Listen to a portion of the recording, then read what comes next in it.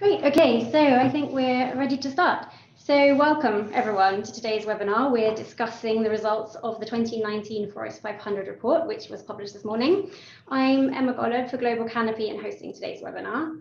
So just a few housekeeping things. We'll be recording this webinar and we'll share a link with you afterwards.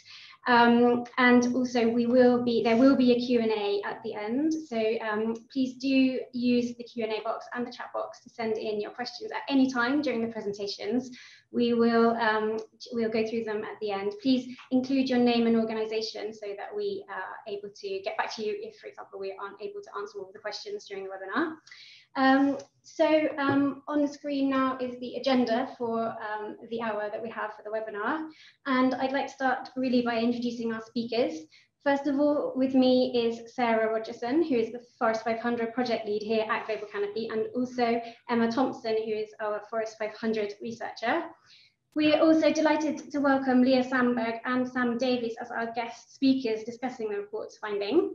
Leah Samberg is a scientist with the Rainforest Alliance's global programs and a member of the Accountability Framework Initiative's backbone team. Leah also leads the AFI's workstream on reporting and assessment. And Sam Davies is a campaigns manager at WWF, leading on business engagement for the Zero Deforestation Food Campaign. Sam previously played a role in the Global Forest and Trade Network, supporting UK businesses in forest management. So we're delighted, Sam and Leah, to have you both here today. So we'll move on to the presentations now. First of all, I'd like to hand over to Sarah and Emma, who are going to tell us about the report. Sarah, do you want to start? Thanks a lot, Emma. So it is a fact that we are in the midst of a climate and a nature emergency. And it also bears repeating the huge importance of forests in helping to mitigate both of those crises. Tropical forests contain over 80% of the world's documented species, and existing forests absorb approximately 1/3 of the carbon emitted by burning fossil fuels each year. But forests are currently hugely undervalued by our current economic system. For instance, our partners on the New York Declaration of Forest Assessment Group have highlighted that forest projects currently get only 1.5% of the finance that's going to climate solutions. That amount of funding becomes even more minuscule if you compare it to the amount of funding that's going into sectors that drive the destruction of forests, including agriculture and commodity supply chains. The Amazon fires last year drew attention to the plight of our tropical forests, causing some organisations to make pledges or statements on reducing deforestation. However, many organisations are still making statements on climate which do not explicitly include any acknowledgement of the role of ending deforestation. For instance, organisations such as BlackRock have made really high-profile statements on tackling climate, but they don't have any policies on forests at the moment. So Forest 500 is an initiative of Global Canopy that started in 2014 to track company and financial institution commitments on deforestation. This is the 6th year of our rankings and the 6th annual report. Important year. The end of this year is a deadline for many company and government goals to end deforestation. But we've known for a while that these will be missed, as we reported last year, but also highlighted in a recent report from IDH, which used Trace and Forest 500 data, and showed that we're behind on deforestation commitments for all commodities. But really, worst of all, is that deforestation rates have actually gone up by around 40% since most of these commitments were made, despite a year-on-year increase in the number of commitments. It's time to take stock, work out what's gone wrong and what needs to change, and also what's gone right, because there are some positives from the last 5 years. Many companies will have set commitments with absolutely no idea how to achieve them, but will now have more experience in what to do and how to do it. And there's more resources like the Accountability Framework, which now exists to bring greater guidance to companies. Deforestation has also noticeably moved up the agenda among companies, among consumers, and also among policymakers. Forest 500 provides insight into which of the most exposed companies and financial institutions are committed and trying to implement those commitments to tackle deforestation, committed but are not transparently implementing at the moment, and also those that are still doing absolutely nothing on deforestation. This is still really important to keep tracking as we pass the previous 2020 goalposts. To hold the organisations to account, we may not have another 10 years to save our forests. Thanks, Sarah. That was a great introduction. Emma, I was wondering, can you tell us now a bit about the methodology that's used in the Forest 500? So the Forest 500 identifies the 350 most influential companies in forest risk commodity supply chains, and then identifies the 150 financial institutions that provide the most finance to those 350 companies. We review the sample every other year to ensure that we capture any changes in the markets and continue to include the most influential power brokers within our annual assessments. Every year, we assess the 500 companies and financial institutions on their commitments or policies to tackle the deforestation that they are exposed to. For companies, this comes through the forest risk commodities they're exposed to through their supply chains. And for financial institutions, this comes through the companies that are included in their financial portfolios. So we look at only publicly available information, and then we assess companies for their commitments for their suppliers, and then assess financial institutions on their commitments for their companies in their portfolios. So firstly, we assess the power brokers on their overall approach to deforestation, and then we review the strength, scope, and ambition of their commitments and policies. We then also assess the companies and financial institutions on their reporting and implementation of these commitments. So that includes indicators on transparency, progress reporting, and whether they disclose how they monitor their suppliers or portfolio companies for compliance. Great, thanks, Emma. So what does this mean for the 2019 report and the findings on the companies that you assessed? So although there are some relative leaders among the 350 companies, there are actually many more laggards which are holding the rest of the companies back. So voluntary deforestation commitments as they are have failed to drive the change needed. Out of the 350 companies we assessed this year, 140 did not have any deforestation commitments for any of the commodities that they are exposed to through their supply chains. This shows no change since 2018. Collectively, these companies without deforestation commitments are the laggards of the Forest 500. Many of these laggards are hidden relatively deep within complex supply chains, so they often escape scrutiny just because we can't recognize them. However, some of them are much more recognizable. So as you can see on the screen, companies which we classify as laggards include CK Hutchinson Holdings, which owns Superdrug, Capri Holdings, who own Jimmy Choo and Versace, and Amazon. So as you can see from this map, the map shows the proportion of companies which are considered laggards in each region, meaning that they have no deforestation commitments for any of the commodities that they are assessed for. And so as you can see in the bottom half of each circle, you can see the number of companies assessed in each region. And then above that, you can see the percentage of those companies which are laggards. So as you can see, companies headquartered in Europe and North America were the most likely to make deforestation commitments, with only 21% and 20% of companies in those regions respectively failing to make a deforestation commitment for any of the commodities.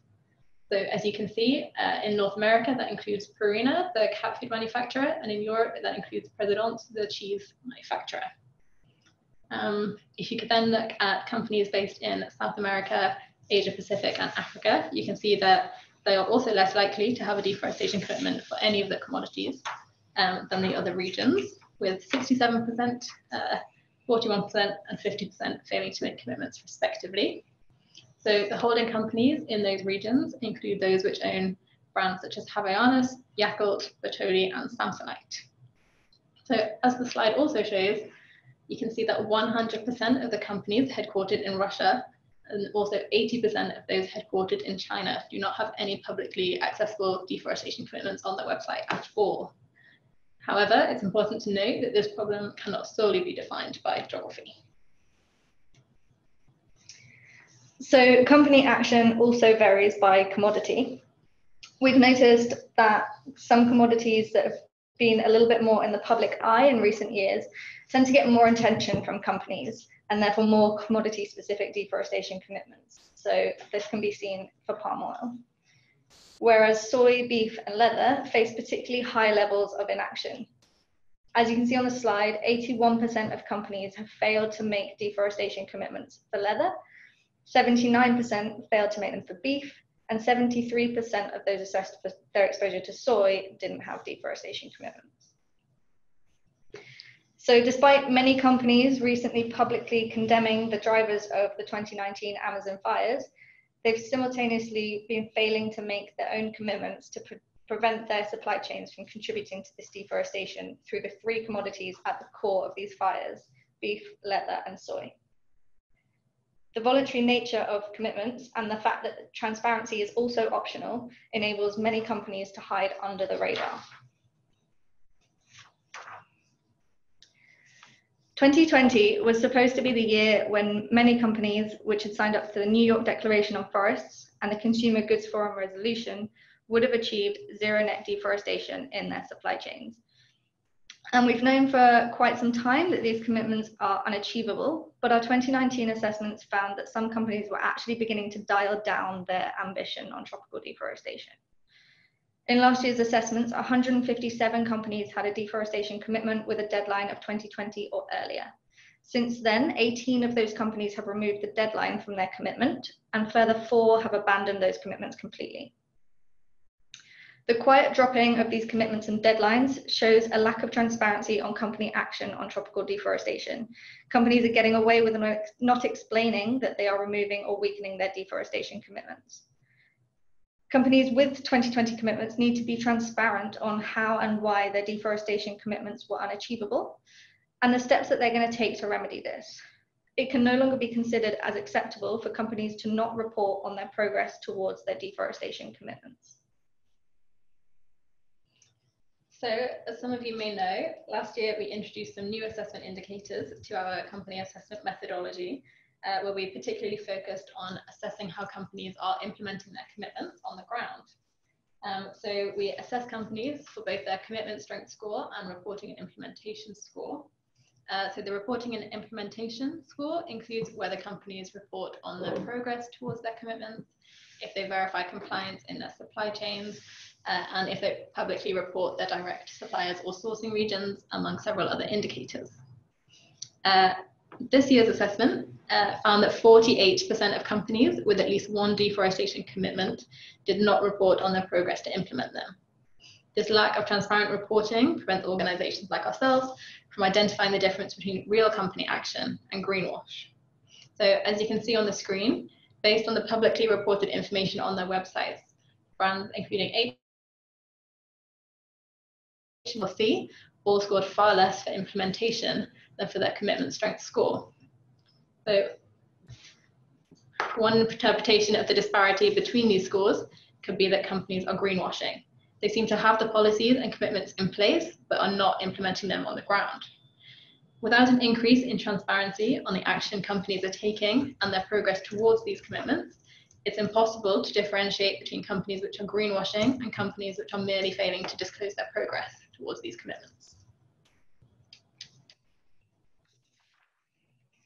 We also assess 150 financial institutions that provide the most finance for the companies identified. But 68% of these did not have any policies for the commodities that we looked at. So only 32% had any deforestation commitments. As Emma explained earlier, financial institutions are assessed for all 4 commodities due to their exposure to each through different companies and sectors that they'll be financing. In spite of this, only 1 in 5 of the financial institutions we assessed had deforestation commitments for all of them.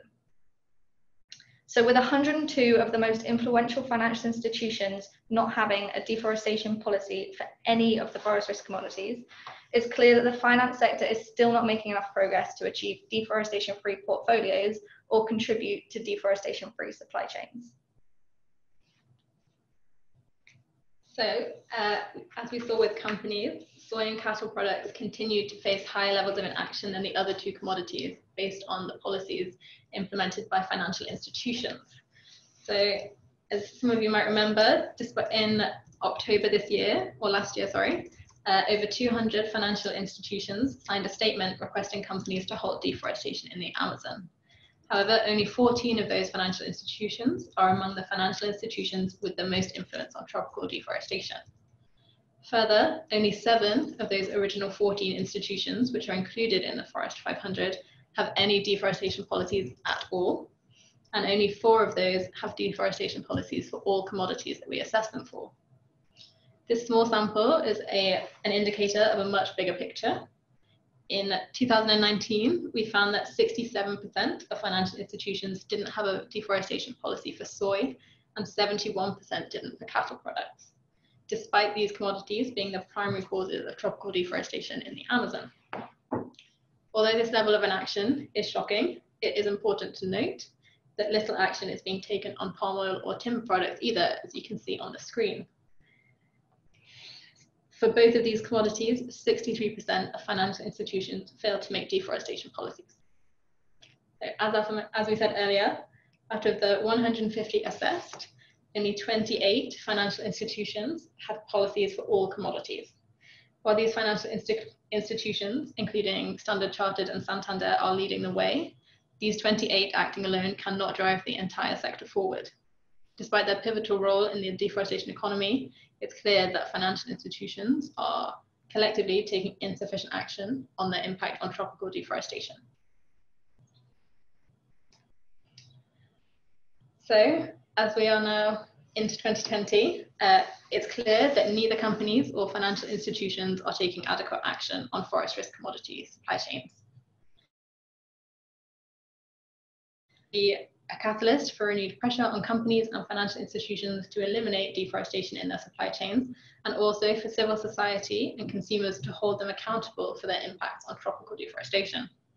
But for this to be effective, there is also a need for greater pressure from governments through methods including due diligence across both consumer and producer countries alike. However, the companies and financial institutions are the ones that hold the power here. They too must accept their role in tropical deforestation economy and take action to improve the other companies they interact with or finance. Companies that already have commitments can work to map their supply chains and place pressure on their suppliers to comply with their commitments. Financial institutions must also take responsibility and ensure that their policies cover all 4 forest risk commodities and that they are consistently applied to all of their companies they finance in their portfolios.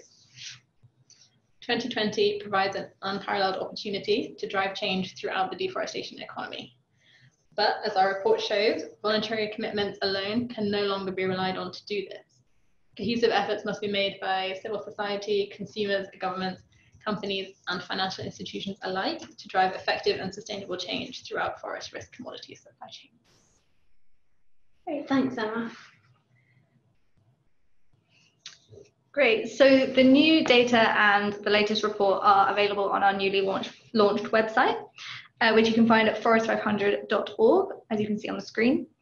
And we've added some new features to help display the huge amount of data we've been collecting annually since 2014. So, yeah, so you can go to the website and find the annual report on our homepage. So you can click through and get that as a PDF. You can also see our insights and our blogs. If you navigate to the data page, you can download our full data for company assessments and for financial institution assessments. And you can also access links to the methodologies of how we select them and how we rank them. On the rankings pages, you can see company rankings or financial institution rankings. And you can filter by keyword or by their score or by some of the information for companies, and then see the data down below.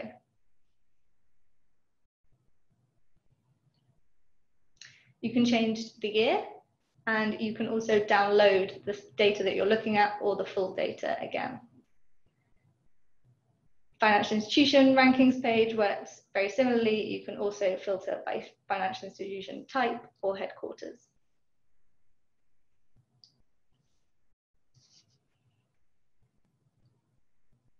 So you can look at all of the companies at once if you're interested, and you can sort by their score or look at what they're assessed for or their scores for certain sections of the assessment.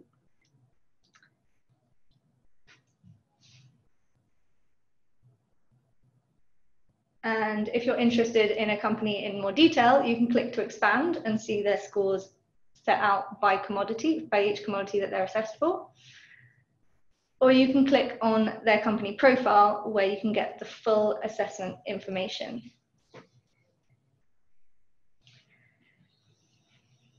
So here you can also expand those commodity scores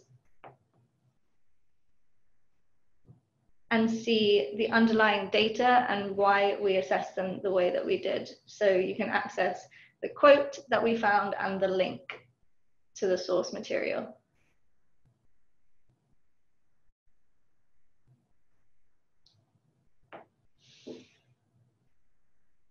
So please do check it out. Great, thanks, Sarah. Thank you, Emma, as well. Thank you, that was really useful. So just quickly to remind everyone that there will be time shortly for your questions. So please do type them into either the Q&A or the chat function, and we'll be taking them shortly. Please, when you do, don't forget to include your name and organisation.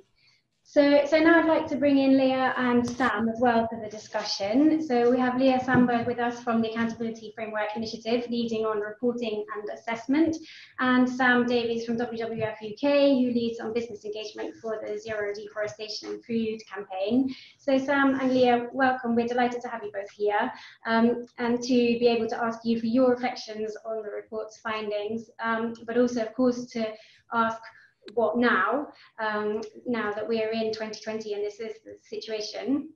So Leah, Sam, you're on the line, just to check that you can hear me. Yes, I can hear you. Great, thanks, Leah. Yep, perfect. So Leah, maybe if we just start with the AFI, because we've mentioned it a few times in the presentations just now, Sarah and Emma referred to it. So I was wondering, it would be helpful maybe if you could just give an introduction for those who aren't familiar with it. Just to start us off there. Absolutely, thank you. So the Accountability Framework Initiative is a collaborative effort built by a group of 15 environmental and human rights NGOs to improve accountability for ethical supply chain commitments in agriculture and forestry by setting and clarifying global expectations and best practices for setting, implementing, and demonstrating progress towards these supply chain commitments. So after a 2-year development process, the framework itself was launched in June of 2019, and it provides a set of 12 core principles that define good practice in supply chain commitments across all commodities in all regions. And then those principles are supported by a whole series of operational guidance documents, giving much more depth on how those principles may be implemented. And then finally, it includes a glossary of commonly agreed upon definitions for all the key terms related to these topics. Leah, thanks, that's helpful. So thinking about that and what we've been hearing about the deadlines that are being missed and that even some organizations are perhaps weakening commitments, what does the what does the AFI recommend for such companies who've missed their deforestation targets? What would be what's your approach now to those companies and the message that you would be giving them and how you see this moving forward? Right, absolutely. And I think, for starters, it is very in line with the way you presented it as well, because I think, first of all, it's really important to remember that the intention of this whole accountability community is to increase our ability to recognize and apply pressure to actors that are not performing responsibly and to reward and incentivize progress towards responsible production and sourcing. And to that end, transparency is pretty much always the answer to these questions. And what that means is that in this case is that AFI expects that companies will not remove their deadlines from these commitments, will not set new commitments at a later date, and rather that accurate reporting should acknowledge that commitments were missed and provide information on how they're moving forward. They should continue to set time-bound milestones and targets to provide an ongoing measurable basis for assessment of their progress post-2020. And this is a key component of the framework's core principles on sort of specifying commitments, is really the importance of time-bound milestones that allow for continued assessment of progress, even past a missed deadline. And then finally, that they should carry out appropriate analysis to identify the factors that led them to miss those deadlines and to work to overcome barriers to action. And that's really where we see the accountability framework fitting in, as it was designed with this explicit purpose of helping companies accomplish these targets in a stepwise and effective way. So we'd really recommend that companies looking to move forward in the face of these missed targets use the framework's principles and guidance to analyze, assess, and improve their policies and systems and prioritize improvement processes based on that going forward. Yeah, thanks. I mean, I think some of what we've been hearing from companies is that it's genuinely really hard, and maybe there was some underestimation when those deadlines were set. But now the question is how, as you were saying, how do we help leaders and laggards both to set and maintain commitments which are achievable and yet also have that sense of urgency. So Sam, I'd like to bring you in too.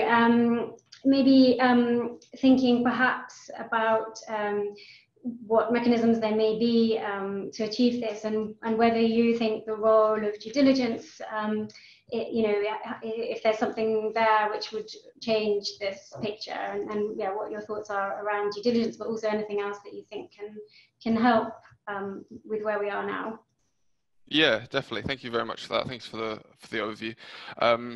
Yeah, I mean, just before I get started, I'd like to make clear kind of what we at WWF had initially planned. When we were thinking about building a deforestation-free food campaign, we were focusing on kind of asking companies to establish more robust commitments in line with the AFI, so basically adopting the AFI guidelines to deliver deliver the deforestation-free supply chains that we so desperately need.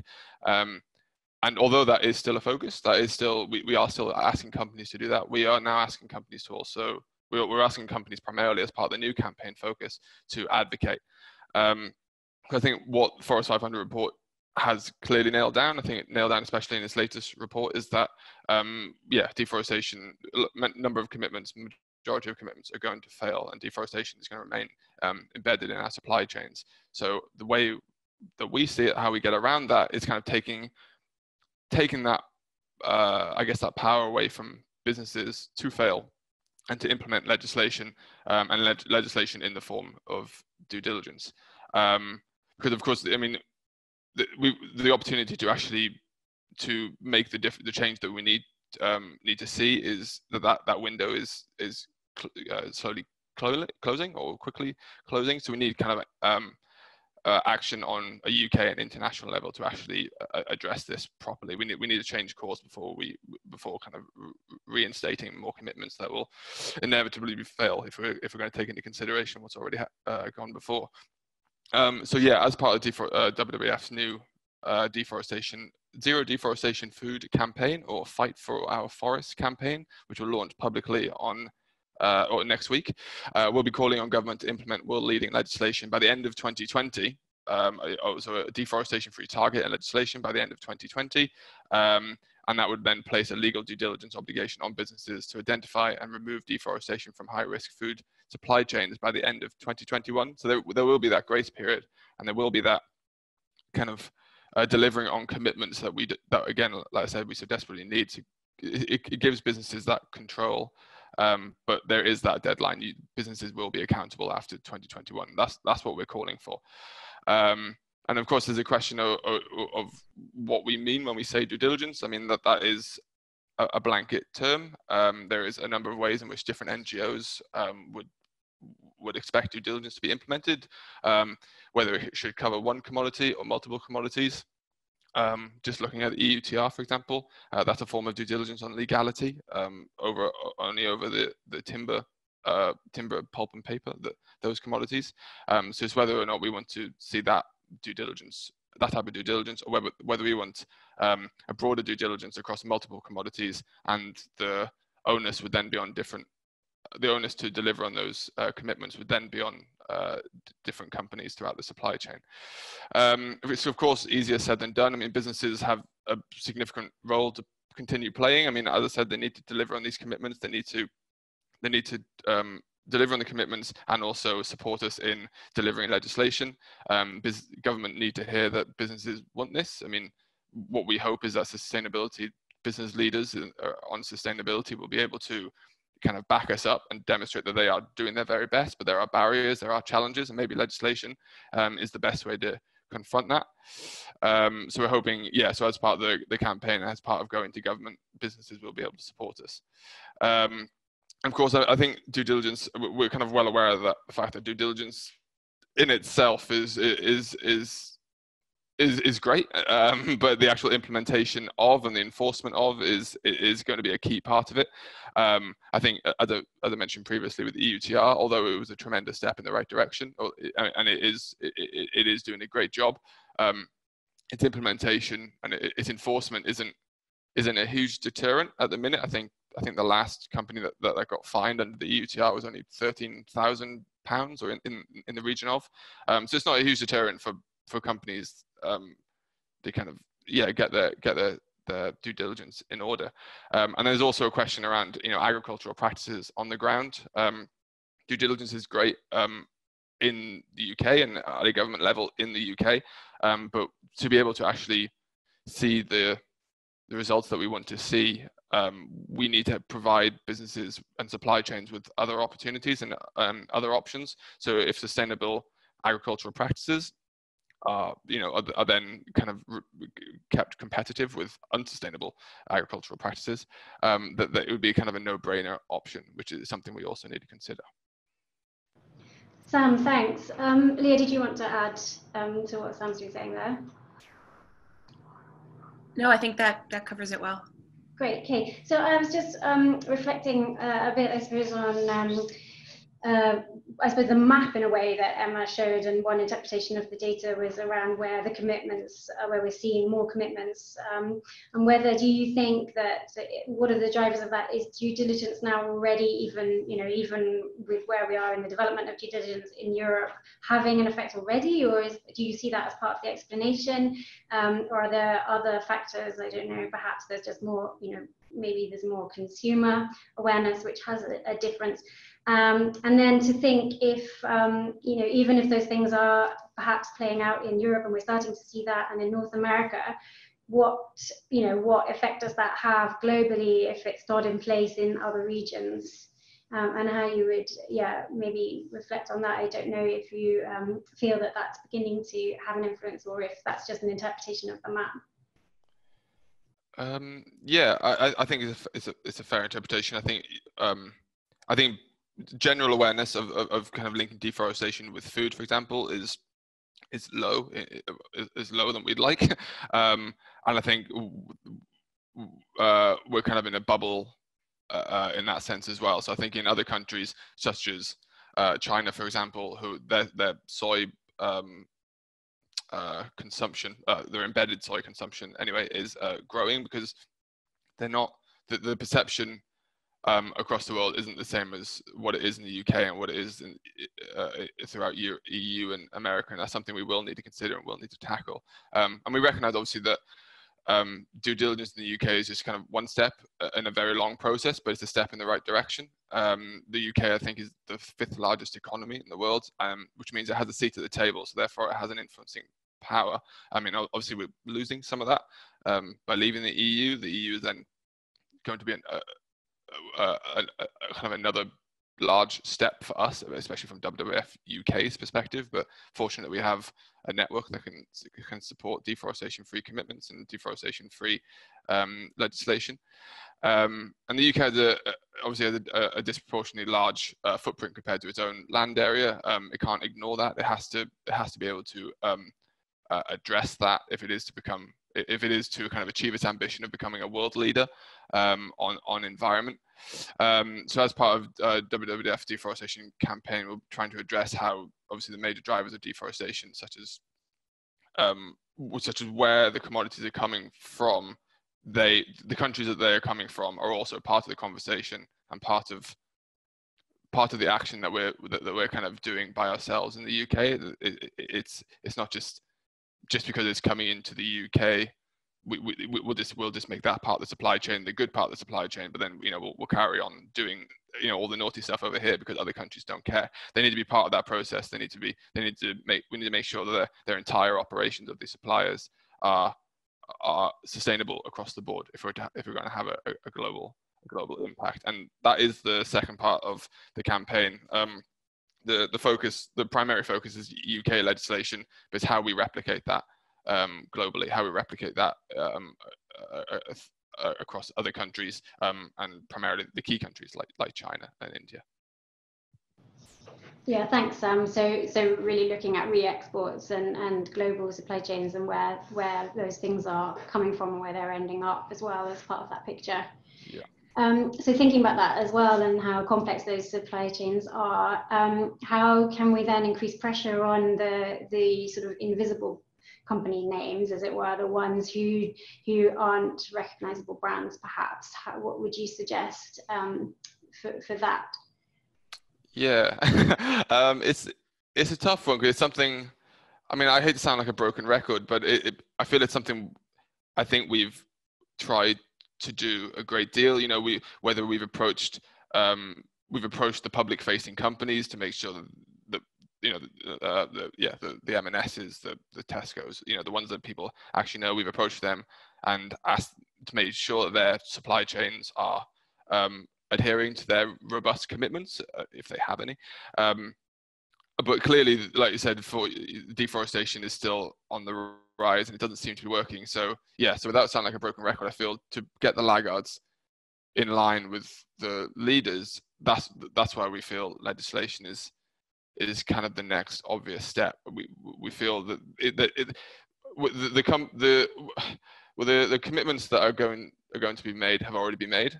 We feel. I mean, that's something that we found in our timber scorecard in 2019. I know obviously it relates to timber, where there are a lot of commitments, but there wasn't a great deal of progress between 2017 and 2019. Yeah, the companies that already made the commitments, they made in them, and some of them were working against them. But the laggards that were identified in the 2017 and 2015 scorecard were the same as the 2019. They don't feel that pressure, and what we've tried doesn't seem to be working. So I'm not sure really if I've answered the question or if I've kind of shone light on anything. But that's why we feel legislation is the next step, is to kind of catch everybody that's part of the supply chain, so nobody can hide away. Sure. Okay. Thanks. Yeah. So Leah, yeah, just thinking more perhaps then practically in how this all comes together. Thinking about the data that we now have, Forest 500 is in its 6th year, so you know has now data which we can look back on. And how do you have any thoughts about how we can use the data on commitments and also on implementation to have impact on these issues as they become more urgent, and maybe also thinking a bit about the disparities that we saw between the different commodities and why that is?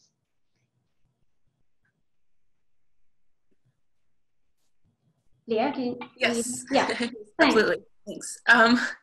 Yeah, I mean, it is, it's a good question as we, continue to collect these data and collect more data, and part of the accountability framework right now, with all of you on this call about, or with folks at Global Canopy and others about trying to increasingly standardize and harmonize and improve the way that we collect and understand these data. The next question really definitely is how do we use that to have as much impact as we can, and certainly there's lots of different avenues for that. Looking forward, I think that the finance sector certainly has a ways to go, as you discussed, but seems to be a space where these data really can be readily used to inform decision making by investors and financiers, and it seems like one of the real leverage points that we'll have going forward in this conversation, and that requires us making sure that both we're asking for and supporting the type of information from companies that will actually be useful to those actors, and also that we're effective at identifying priority indicators that financial institutions can and should use, out of the many various ESG indicators, et cetera, that are floating around out there. So trying to figure out how to strengthen that pathway, which I think has a benefit of being able to be a pathway both for leading and well-known companies, but also for laggards or for lesser-known companies that still need to sort of have access to those instruments. So that seems to be a way forward in this. Also, I think that more effective and standardized data analysis from upstream companies for their buyers will be essential for downstream companies making more informed decisions about sourcing that really succeed in driving progress on their commitments. I think there's a lot of increasing conversation about having companies holding their suppliers accountable for their commitments all through their operations and not just in their own footprint. And doing that requires a huge amount of data and information on those companies and what they're doing. So figuring out how to better transmit that data in a way that's interpretable quickly feels like a really important next step also to really have impact. Yeah, Leah, thank you. So I'm going to ask our panelists one more question, and then we're going to throw it out to the Q&A. So we've been talking a lot about companies, but obviously the report also looks at financial institutions. So I wondered how you both feel that we can how do the financial institutions get on board with this and understand that they have a role to play in this? I think for companies, increasingly it's clear whether they take action or not. It's clear that there's a direct role, but for financial institutions, many of them seem still to feel that they are detached from that. So yeah, what is the next step there, and what needs to change? How do we engage? How does the community engage with financial institutions? Sam, is this something that that WWF looks at? Yeah, so it's something that we are developing as part of the campaign. I mean, it's a question of whether we're looking at whether finance can play whether it's a finance system change, or whether finance businesses can play a role, and it's also what kind of makes sense to them. It's a lot easier, isn't it? I think when we're kind of developing a campaign, we want to make something that everybody can sink their teeth into. And when you're talking to, although we make the connection that finance are fueling, financial institutions are investing in deforestation, essentially, making that leap, like for consumers, for example, it would be quite different or quite difficult.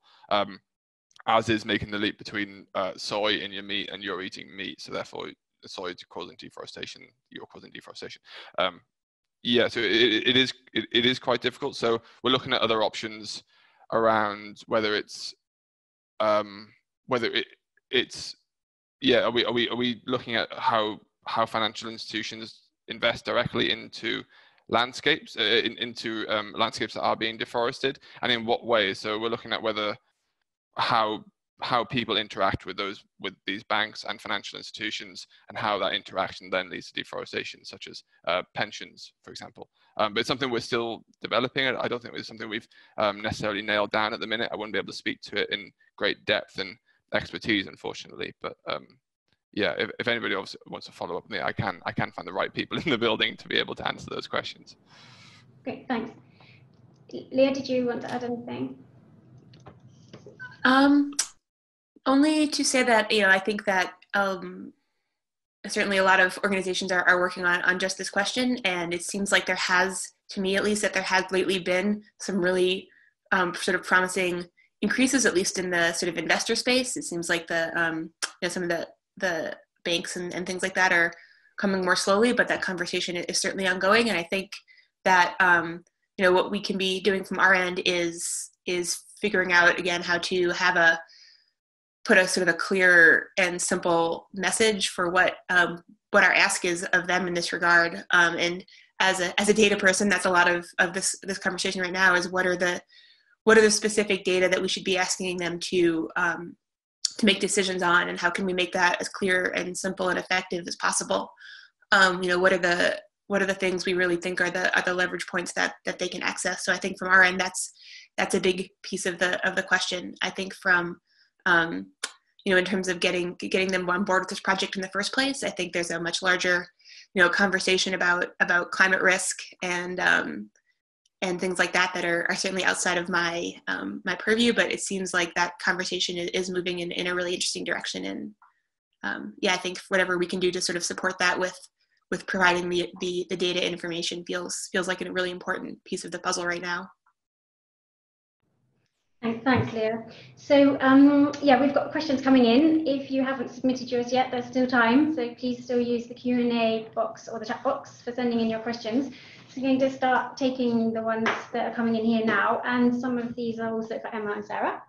So Leah and Sam, also feel free to jump in if you want to answer any of these questions. So I think possibly, Emma, maybe you're best placed to answer this first one, which has come in from Javier Ortiz at the TFA in Colombia and Peru, asking what media is being used to report so that the general public or consumers can better know about companies' commitments.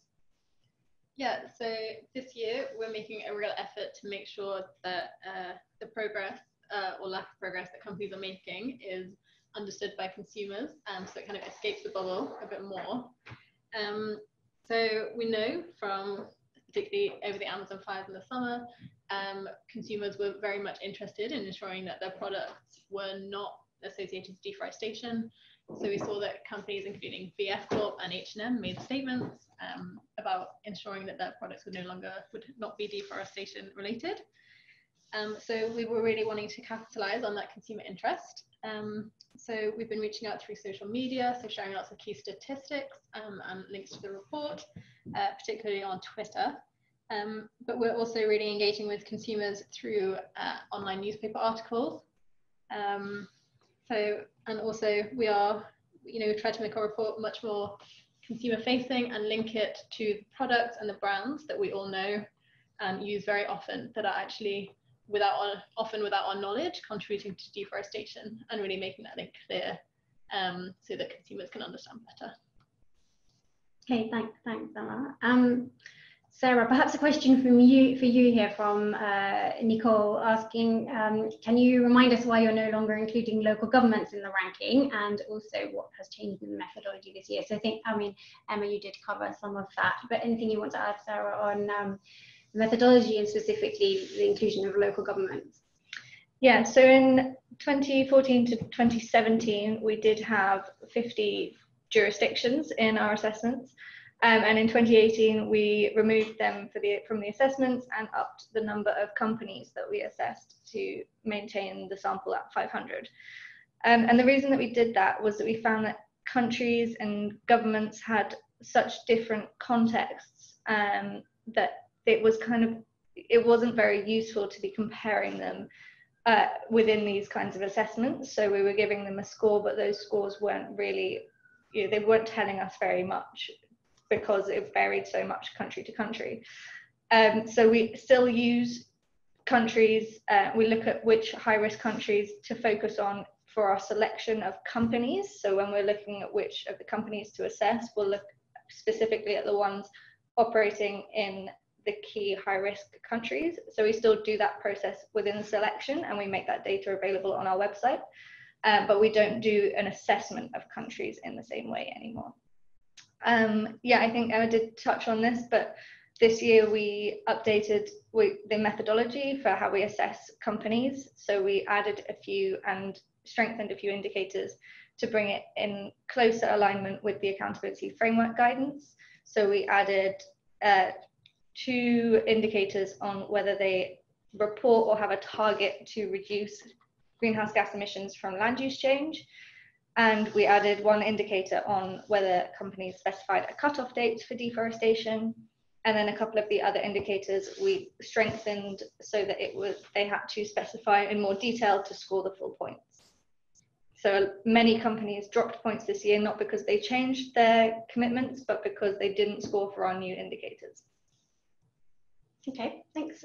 While we're on methodology, there is another question here from Eric at Equalizer Foundation, asking to what extent we interact with the companies rated, whether the review is all paper-based. So Emma, do you want to talk to that one? Yeah, of course.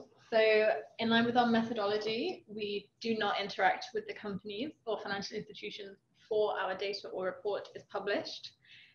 So we only use information that they have made publicly accessible on their website.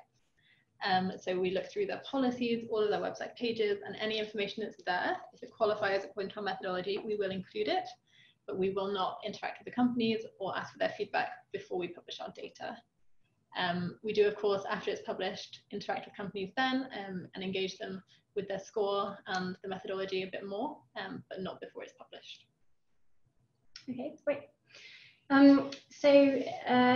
Sam and Leah, there are some questions here which perhaps you would like to comment on. So a good question here from Charlotte Oval asking about companies which can effectively become deforestation free by purchasing from older farms that were deforested long ago. And Charlotte is asking, shouldn't you be campaigning to get major brands to be forest positive instead? So they should be actively protecting forests equivalent to their plantation footprint. So yeah, if you want to pick that question up, that's a good one. Yeah, definitely. Thank you. Sorry, it's something I probably should have included. So although legislation is the primary focus of, stop deforesting, there is a massive piece on restoration that we don't, NGOs, generally we can't really agree on what companies should be doing. Obviously, we see it as an opportunity for companies to kind of stay in the landscape that they have played a part in degrading. We want them to remove deforestation from supply chains completely, and then go that extra step further. And once they do that by 2021, we hopefully through legislation, there'll be like another target to restore, or what's the terminology, to be on a pathway to restoration by 2030.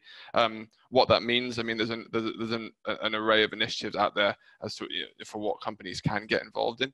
But yeah, you're absolutely right. That is a massive part of how companies can be involved, and how we empower companies to stay involved post 2021, post that achieving that zero deforestation.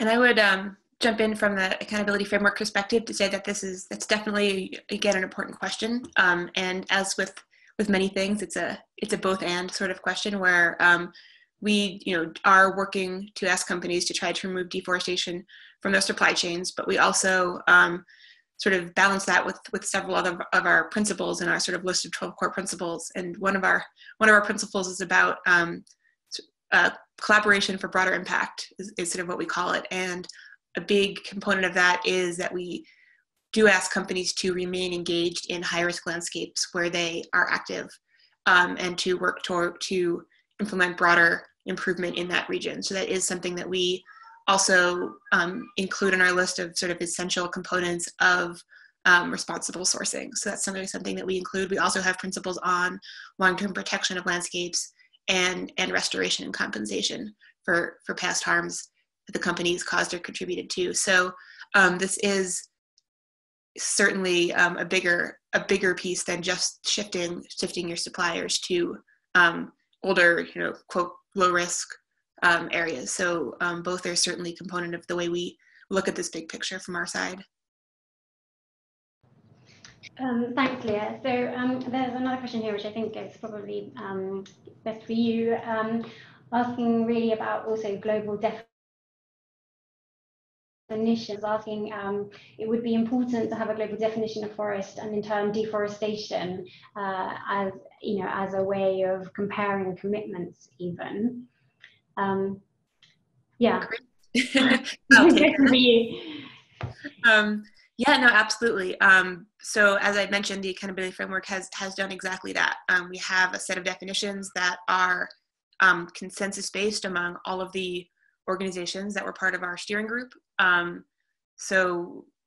the definitions that we spent the most time developing were definitions on, for example, forest and deforestation.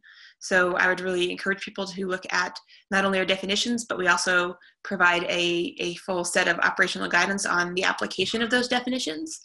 Our forest definition, for example, is fairly broad, but we give an outline that allows for sort of robust national, regional, sectoral definitions that fit within that set of criteria to be used. So it's not sort of a one-size-fits-all definition. It's really a set of criteria that can be used to assess whether existing definitions are robust enough to be used. So that's certainly something that we do. We also, again, have a definition of deforestation, but then we also provide a great deal of guidance on what sorts of land use change might be considered definition. We have a table of, considered deforestation. We provide a table of sort of boundary cases where we sort of say, is this definition, is this deforestation, is this not deforestation? So we really had put quite a great deal of thought in trying to standardize what people are talking about when they're talking about deforestation. So I would really urge people interested in that conversation to take a look at the accountability framework's definitions, as well as the operational guidance on applying those definitions, because this is a really important piece of the puzzle, is that when we're talking about deforestation, we all need to be talking about the same thing, or this will never work. So yeah, thanks for that question.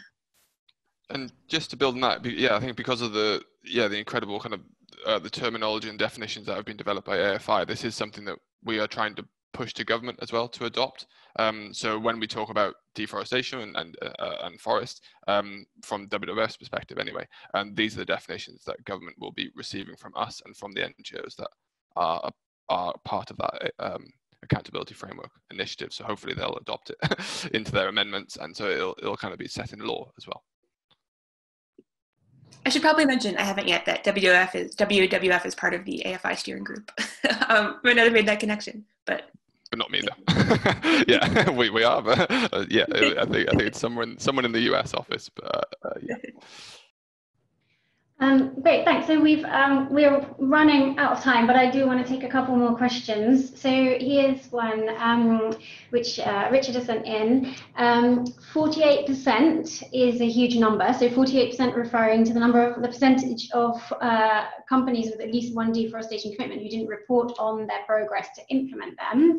So Richard is asking, 48% is a huge number. What can be done to help these companies see the benefit in reporting on their progress? Because yeah, we really do need to know. So yeah, what can we do for them to see the benefit in reporting? Sarah, do you want to take that one? Yeah, I can kick it off, but it'd be great to hear what Sam and Leah think as well. I think obviously Forest 500 has a big role to play in that we are keeping an eye on these companies and tracking what they're doing and ranking them on that each year. So we are showing the case for why they should be communicating with us and being, letting us know about, letting everyone know about the progress that they're making towards their commitments, and that they are being held to account for that. Yeah, anyone want to add to that? I can jump in. Yeah, you go. Okay. Just to say that the way that accountability, we talked about accountability a lot over here, and the way that works is that by providing information, you can be both held accountable for achieving your commitments, but also rewarded and incentivized for making progress. And I think that we need to figure out what the what the carrots are that we have to offer, I think, for companies that are reporting, even if they are not there yet, even if they're not fulfilling their commitments fully. Companies that do report open themselves up to greater scrutiny, opening themselves up to being campaigned against, and there's a lot of negatives from the company perspective in terms of beginning to report to go from no transparency to a little bit of transparency is a big step with a lot of sort of downside risk. So figuring out ways to, again, I think the way the accountability framework operates is very much on the stepwise, set milestones, set targets, work through an implementation pathway. And if we can improve the way that we recognize those stepwise processes, it creates a lot more incentive for companies that aren't yet really doing any of that implementation reporting to do so. So figuring out what that balance is difficult, but something that, for this sort of accountability loop to work, where companies report and then we can all make better decisions based on that, there needs to be some feedback to the companies to incentivize that further. Thanks. So we are on the hour, but I'm tempted to ask one more question. We've got so many come in, and there are so many which are really good. And I'm going to ask a question which maybe has quite a short answer. So James Hand is asking, he says, looking at the report, no company gets 5 out of 5. So what does that mean for sort of consumer choices? Does it mean that we can't really buy from any company on the list and know that it's truly deforestation free? So maybe quick responses to that question. Sarah? Yeah, I can kick off. I mean, the quick answer is no. It's not easy for consumers to know that they're buying deforestation-free products, and unfortunately, none of the companies that we're looking at are scoring the full points, so they're not scoring for strong commitments and strong implementation. So yeah, I don't think that's one of, I'll hand over to Sam, but I think that's definitely one of their points in their campaign as well. Yeah, that's exactly it. That's what we're basing the campaign around, is that we cannot guarantee that the food we eat doesn't contain deforestation, even if company commitments are kind of progressive. And that's how we engage consumers. Consumers aren't aware. First of all, they're not aware that deforestation and food are linked, and second of all, they wouldn't be able to walk into a shop and pick a food that they can be certain about. And that's we see that as, or we're kind of trying to frame it at least as unacceptable. We shouldn't have destruction in our food, habitat destruction in our food, and that is kind of a no-brainer, really. Yeah, I think it's also important to note that from a consumer perspective, just because we know we can't buy anything that's guaranteed deforestation free, but it's really important that instead of boycotting those products and those brands, that we actually encourage consumers to engage with them. Yes, absolutely. I think just linking back to make sure businesses and supply chains are on board as well. We don't want to paint a negative picture. We want to try and empower everybody involved. Obviously, there is, as you mentioned before, there is a carrot and stick to that. There is a balance, which we hope to find. But yes, absolutely. The moving away from soy or palm oil, it could be just as destructive. If we already have the infrastructure, it's just a case of making the infrastructure more sustainable. Perfect, thanks everyone. So we are unfortunately going to have to stop there because we've just run out of time. But thanks to everyone who has sent in questions. I'm sorry we didn't get through all of them, but we will, where possible, actually try to get back to you via email. Otherwise, please look out for our NGO pack of social assets, which we'll be sending you following the webinar, and we'll send out the recording as well, which of course you can share with anyone who wasn't able to join today. And don't forget to check out the new website, which Sarah showed. It's forest500.org. And as ever, we'd of course love you to follow us on Twitter and LinkedIn, where there are more updates and insights. So special thank you to today's speakers. Thank you, Leah. Thank you, Sam, Sarah, and Emma. Thank you. And thank you to everyone for coming. Thanks. Great. Bye. Thank you all. Thank you. Bye now. Thank you so much. Thank you. Bye.